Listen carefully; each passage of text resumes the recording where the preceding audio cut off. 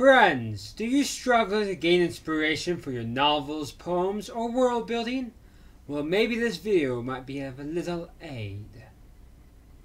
First, describe the ideas you already have. Now, don't just describe them in simple form like, yes, this character is tall, nice hair, dark eyes. Not like that. Describe your ideas in their entirety, every aspect. Describe them in a poetic style, as you would do in the description in a novel or in a poem. Make it deep, complete, and take note of any ideas that come to your mind while doing that.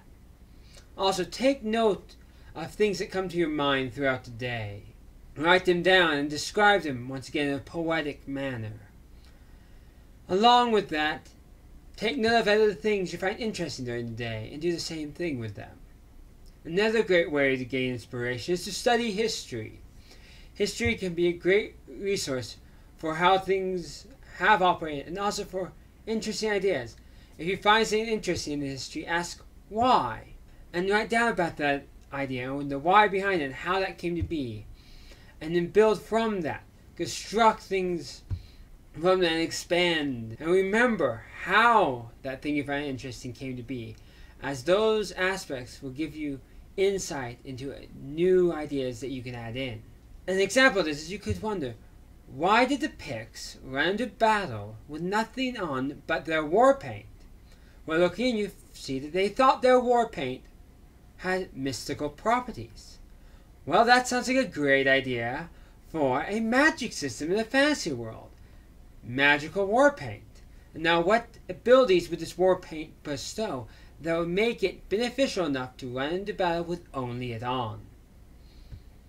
Also, one could go to an art museum and just spend time observing the exhibits, and maybe just observing one exhibit, and describe that exhibit in a poetic manner, describing how they fill the aspects, how it is to walk in there.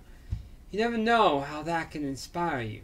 Walking to one exhibit at a museum, I managed to write a poem about how it felt to be there and how it felt to kind of feel home, but to be forced to draw away to the needs of life, and also gain from that exact same exhibit on what the homes and buildings of one of the societies in my novel will look like.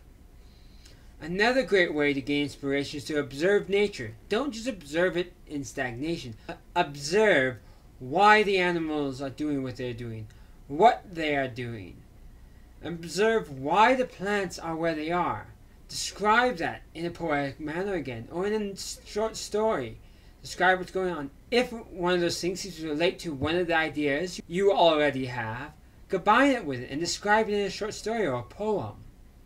And to do all these things, remember to keep a notebook with you, or a phone that you can take notes with, or a voice recorder to record your ideas.